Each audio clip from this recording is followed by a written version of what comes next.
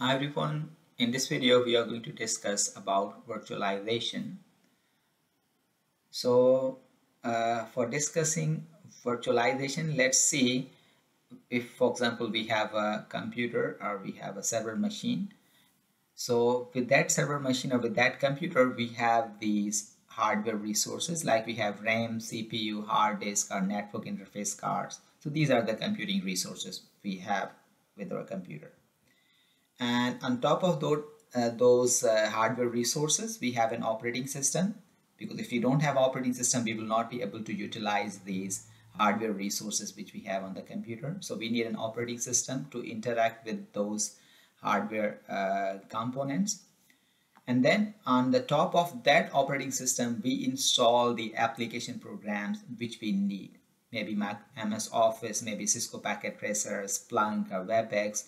So we install those application programs on the top of operating system.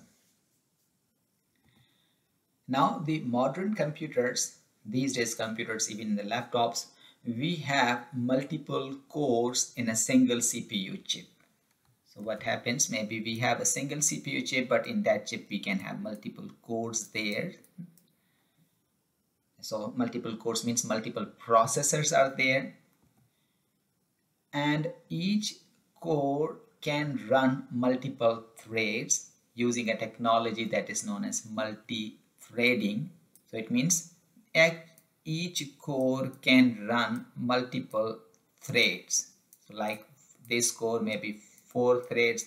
So for example, if we have maybe 8 cores, then the same single CPU chip with the help of multi-threading can execute 16 different programs simultaneously or concurrently. So it means nowadays we have more cores in a single CPU, and by using multiple or multi-threading, we can execute multiple programs at the same time. So look at the capability of modern CPU chips. Now each available thread can be treated separately as a virtual CPU. So within a physical CPU chip, we have different cores, and every core is actually having multiple threads. So every thread, we can say that every thread can be considered or can be treated as a virtual CPU. Okay. Now virtualization. So virtualization is a process of creating software-based computers. So software-based computers we create using this trick or this technology, that's virtualization. And now those software-based computers are known as virtual machines. So now these virtual machines will be given those virtual CPUs we discussed, which are from threads. So those virtual CPUs will be given to those virtual computers, which we call as virtual machines. And now those all virtual machines will have their own physical hardware. They will have their own CPU, RAM, hard disk, and maybe network interface cards. So every virtual machine will have these all resources of their own. So for example, we have this computer, and this computer has these resources, these physical resources: NIC, hard disk, GPU, RAM, everything. Now, with the help of virtualization, we can create multiple virtual machines with the help of these physical resources. So these physical resources, for example, we discussed that CPU can have multiple cores, and cores can run multiple threads. So now with the help of that, we can create multiple virtual machines, or we can say the software-based computers, and every computer will have their own CPU, RAM, and hard disk. But in the end, they all will be sharing the resources, the physical resources of some physical computer. Now this all process, or this all the virtualization method to create virtual machines is made possible by using a piece of software. That software is known as Hypervisor. So this is Hypervisor we used to create these virtual machines. And for illustration, you see we have shown that this is the Hypervisor, and this Hypervisor helps us to create multiple virtual machines. And now once we have these virtual machines, and yes, one more thing, just let me clear this one. So this hypervisor is also known as virtual machine manager. Now this virtual machine manager actually manages the physical resources allocated to virtual machines. So we have these physical resources on the bottom, you can see we have these are the physical resources. Now out of this physical resources, how much resources we need to give to the first virtual machine, maybe to the second virtual machine. So these all things have to be managed by the hypervisor. Now once we have these virtual machines, we can install any operating system on those virtual machines. For example, if this is my desktop computer, if I say, my desktop computer, I can, or maybe this is server, for instance, if this is a server machine, we can install multiple operating systems in that by using this virtualization technology using hypervisor. So for example, in one virtual machine we can install Windows server, maybe some other server, or Linux, or like Unix server. In this way we can install different operating system, and on each operating system we can actually install multiple or different application programs. Like we have this one. So this one you can see we can have different applications here, we can get different applications, or we can have same application, but in the end they all are actually different virtual computers. Maybe we can say a copy of this one, but of course they will be sharing the same physical resources which we have on a physical computer. Now there are hypervisors. So we discussed the hypervisor is a piece of software which helps us in creating virtual machines. Now we have different types of hypervisors, type 1 hypervisor and type 2 hypervisor. So in type 1 hypervisor, for example, we have this server machine there, and we want to create virtual machines there. So if you are using type 1 hypervisor, then that hypervisor will be installed on the physical hardware.